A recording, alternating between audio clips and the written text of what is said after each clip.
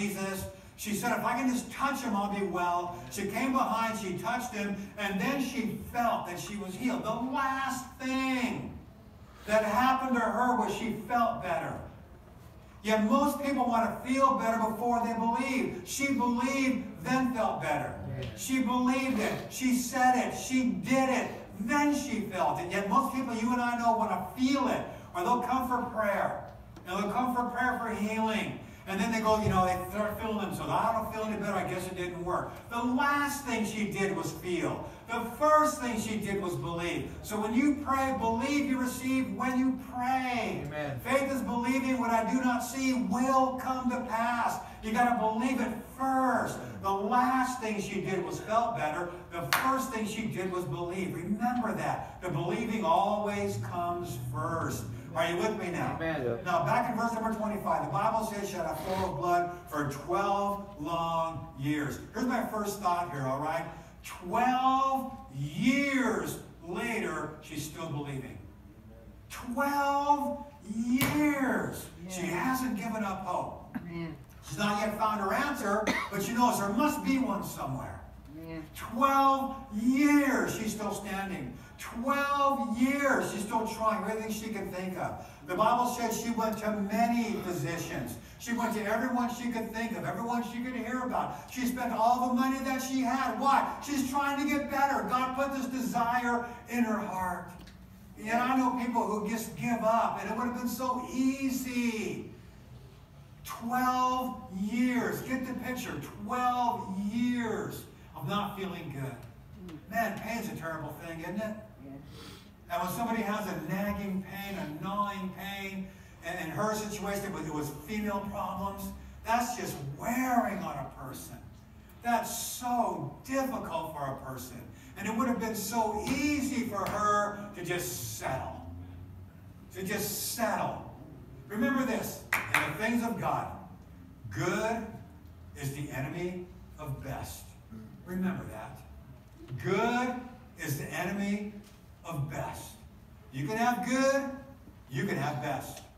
Now, I first heard that as a single guy.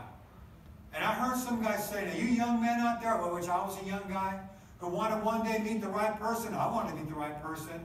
They said, remember, when it comes to marriage and meeting a girl, good is the enemy of best. And I thought, I'm going to put that in the bank right now. Ching, ching, got right on the inside of my heart. Man, I banked that truth right there.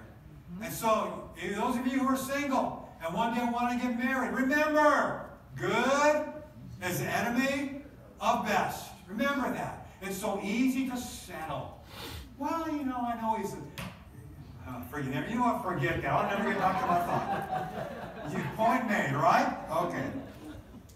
So it would have been so easy, almost out of time as it is. It would have been so easy for her to settle. I guess this is the way life's going to be. I guess it's just not for me. I guess this is just my lot in life.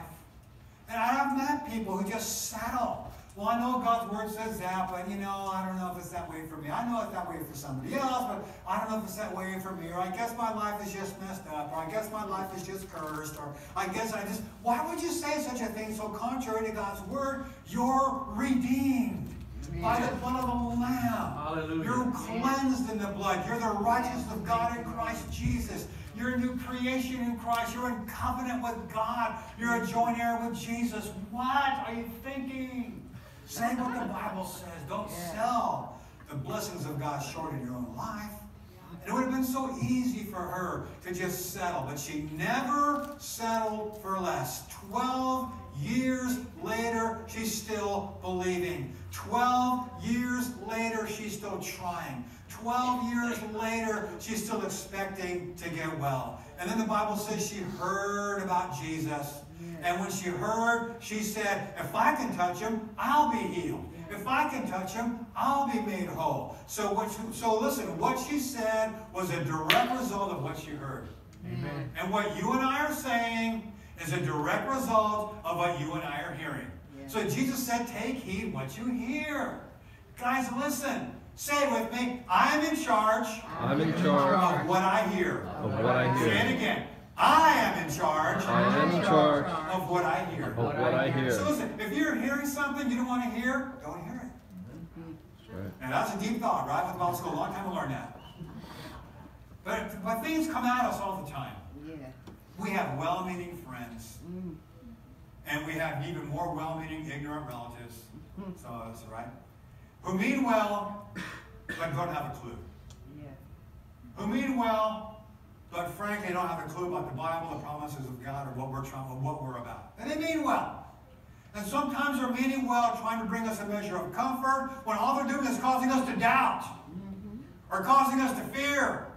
And so listen, what I hear can raise my faith or ruin my faith. What I hear can feed my faith or feed my doubts. So take heed what you hear. The Bible says she heard, so she must have heard something like this. Maybe she heard Mark 3:10, for he healed many, so that as many as had afflictions pressed about him to touch him. Or maybe she heard Mark 6:56. Wherever he entered into villages, cities, or the country, they laid the sick in the marketplaces, and they begged him that they might just touch the hem of his garment. And as many as touched him were made well. Maybe she heard something like Luke 6:19, and the whole multitude sought to touch him, for power went out from him and healed them all. Amen. Whatever it is she heard, spurred faith in her. Amen. Whatever she heard gave birth to an action in her. Yeah. If I can touch him, I can be made well. The only if in her mind was, can I get through the crowd to touch him?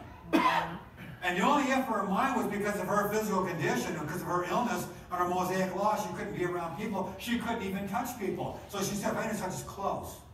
Remember when she touched him, and the Lord said, who touched me? She was all afraid. That's why she's afraid. She's not supposed to be around people. But you know what? The time comes when you say, forget tradition, I want to get well. Yes.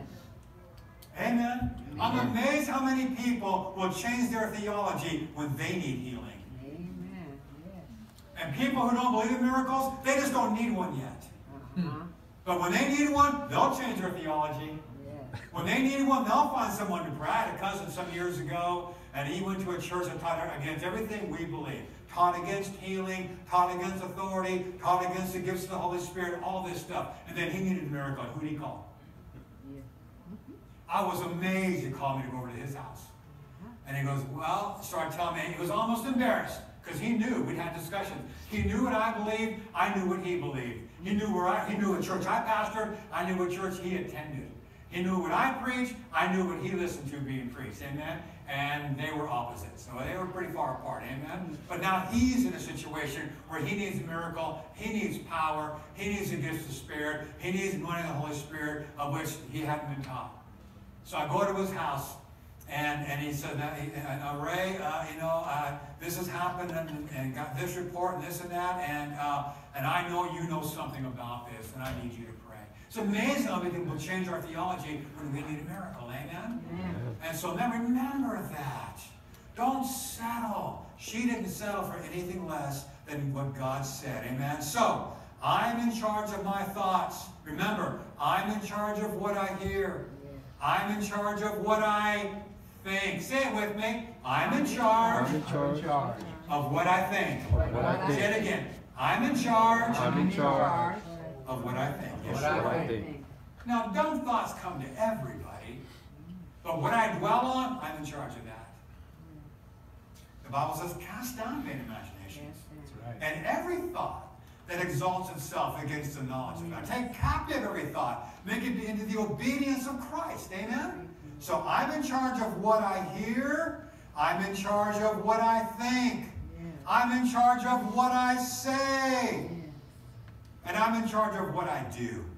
So take charge. I'm in charge of what I hear. So if I'm hearing something, I think we have well-meaning people, well-meaning, whatever, but if they're saying something that's just not doing anything but making me want to doubt or be afraid, I just don't want to hear that. Yeah. So just don't hear it. If you have to go like this, la, la, la, la, la, la, la, I'm talking about, just don't hear it. Change the channel, do something. I'd rather hear the ball game. I'd rather hear weather. I'd rather watch the Weather Channel. Amen? And hear what somebody wants to say. So, I'm in charge of that. I'm in charge of what I say. I'm in charge of what I do. Now listen, what I say, what I think, and what I do will either move me closer or farther from my answer. What I say, what I think, what I do will either move me closer or farther from my answer. So let's ask ourselves these questions. What things can I hear that will move me closer to my answer? What can I hear? What things can I hear that will move